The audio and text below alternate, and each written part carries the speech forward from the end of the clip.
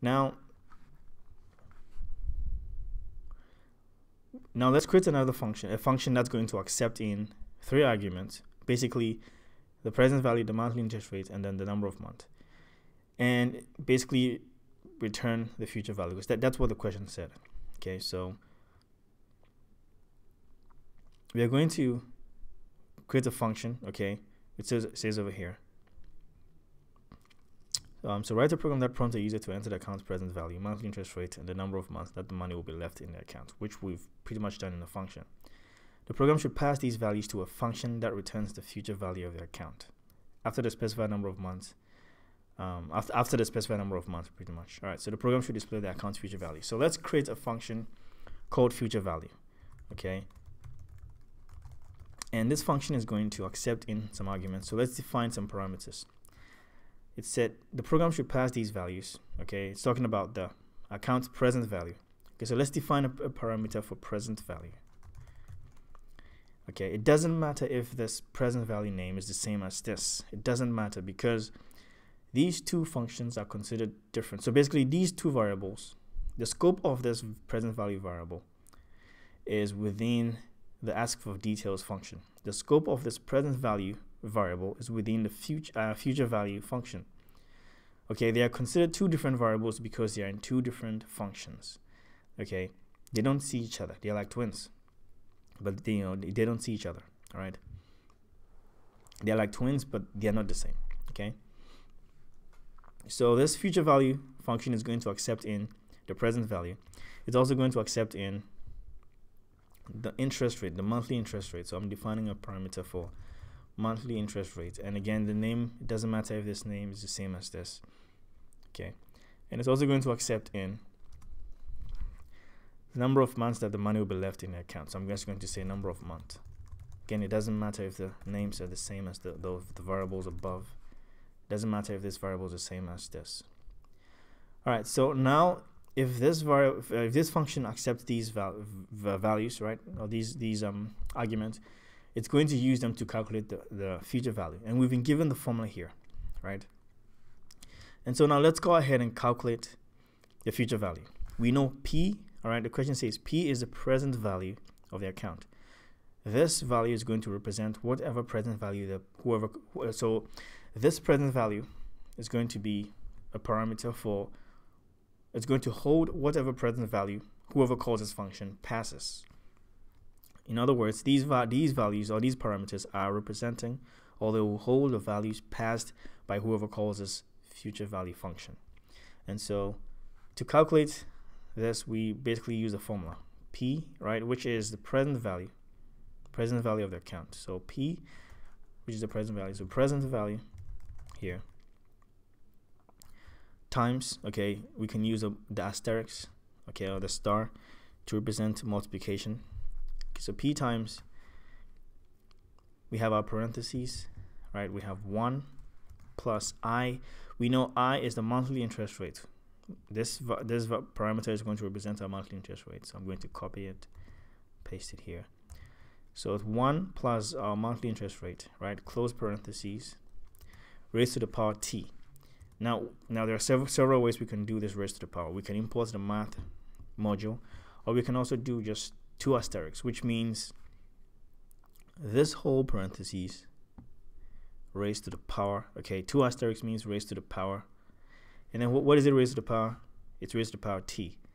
T is the number of months, and this parameter variable, okay, this parameter is representing a number of months. So raised to the power number of months,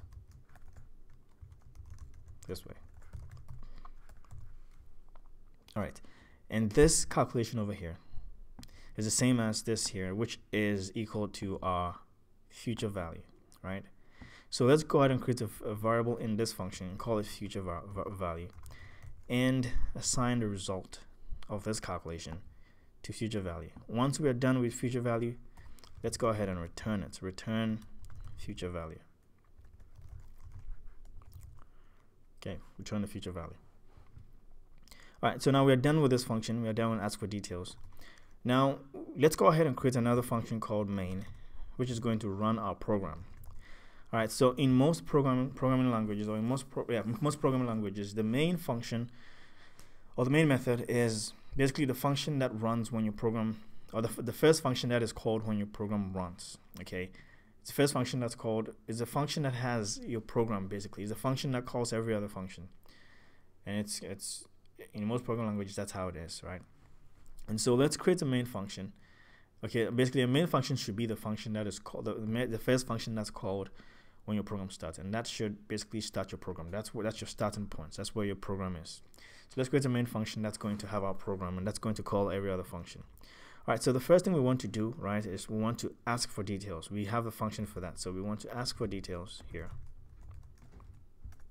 Okay, you want to ask for details, and we know that ask for details is going to ask the user for a couple of things. All right, and after the user has typed in all those values, it's going to return 3 variables. So we need variables to receive those, and remember I said that it has to be in the same order. If these variables or these values are being returned in the same order, the first value that's being returned is the present value. So when we have a variable here, the very first variable I basically declare here, present value, okay, is going to hold this.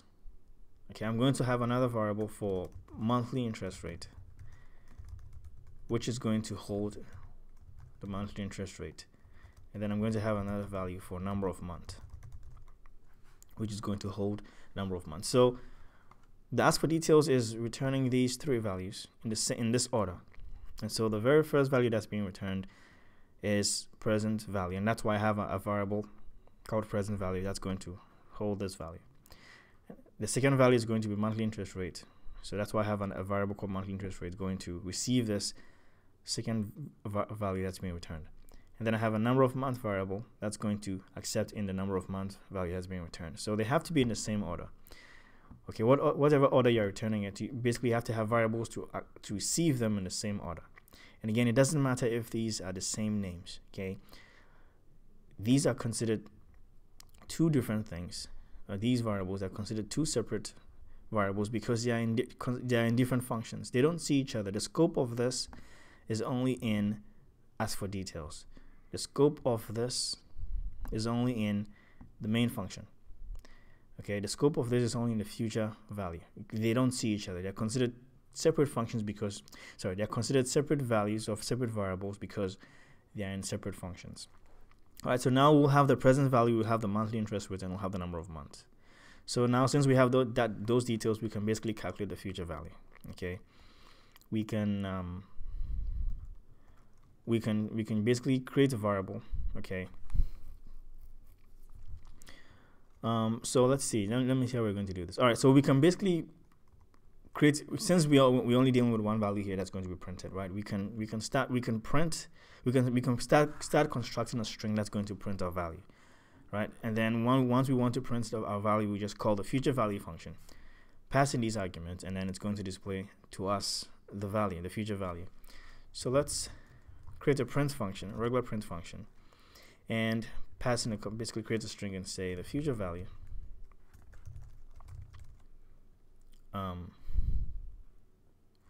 So basically an account, so we can create a nice string actually. You can create a nice string and say an account, okay, so an account with present value. And since we have the value, present value here, we can use it in our string. So account with present value. I'm going to pass in these, what's going to be displayed into the print function as separate arguments, right? So an account with present value, comma, I can use present value here. So an account with present value. And I'm going to say at a, I don't have to have a space. I don't have to have a space there. So an account with present value at a monthly interest rate. So monthly interest rate. Hold on, that's our monthly interest rate, right? So at a monthly interest rate, right, comma. Okay, so if this is, let's say, 0.02. It's going to say at a 0.02, and I want to say monthly interest rate.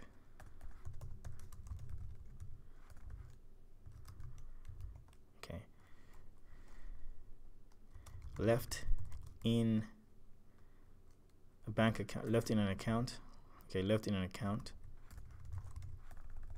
Okay, so now I am going over this, over the I'm basically cross this line. So I want to break this into two. I'm going to break it somewhere here. Before I break any line in Python, I have to type in the backslash. Okay, and then hit enter. Okay, so at the monthly interest rate left in an account for, now I can use number of months. For number of months, okay, string month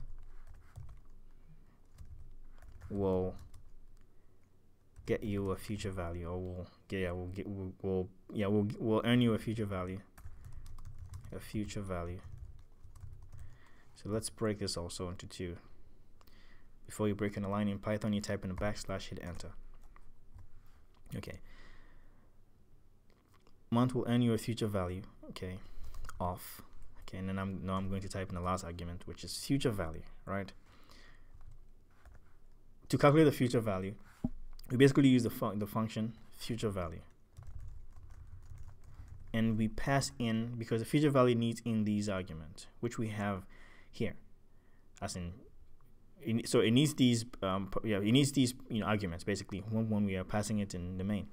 So we have these arguments, which is present value, monthly interest rate, and number of months. We have them, and so it needs the present value, the monthly interest rate, and number of months this way before it can display the future value this way.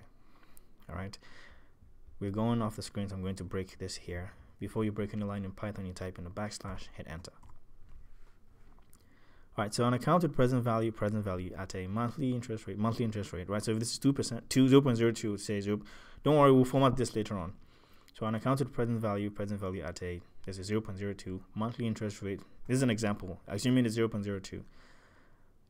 Monthly interest rate left in an account for, that if it's 7 months, we'll say left in an account for 7 months will earn you a future value of, of future value. Now, when you pass in arguments into the print function this way, they are displayed, each of the arguments are displayed with a space separating them. So this will be displayed this way. It's going to be displayed with as an account with present value space at a space monthly interest rate space monthly interest rate left in an account. So basically it's going to display these arguments with a space separating them. All right, so basically main function is going to ask the user for details. The user is going to basically type in the details. It's going to return those values. We are using those values in the future value function to basically calculate the future value and display the result in a nice print statement. So let's try this out and see what we have so far. We'll format the values as we're doing this. So let me run this, save this where I save the programs on the desktop. Sorry. Program challenges up to 5, and this is going to be called future value. So first of all, I'm going to create a new folder in chapter 5 and call this future value, and save this as future value.py. Let's see if we have any errors first of all. Oh, so yeah, I always do this, my goodness. All right, so now we have defined the functions. You can see we defined all three functions. We have our main function. But the thing is, nothing is going to happen because we haven't called the main function. Although we've called, some functions here in the main function itself is a function, and we've only defined it. Okay, we need to call it for the main function to basically call these other functions and basically run the program. Okay, so nothing is going to happen unless you call the main function. And so I'm going to basically call the main function here this way. All right, so now I run it. Now when I run it, something is going to happen. All right, so now we see it says please enter the present value. Right, so let's say my account has $10,000. Right. Again, we'll format these values later on. Let's say at a monthly interest rate of 2%. Right, so I'm going to type in 2. Please enter the number of months the money will be left in there. Let's say I want to leave it in there for 1 year. So I'm going to type in 12 months, right? And hit enter. And it says an account with present value. And we need to format this later on because the string is going off the screen.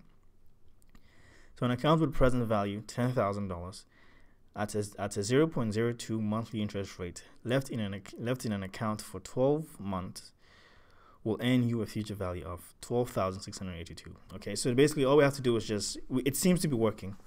We have to basically clean it up a little bit. So let's keep this here and then fix it.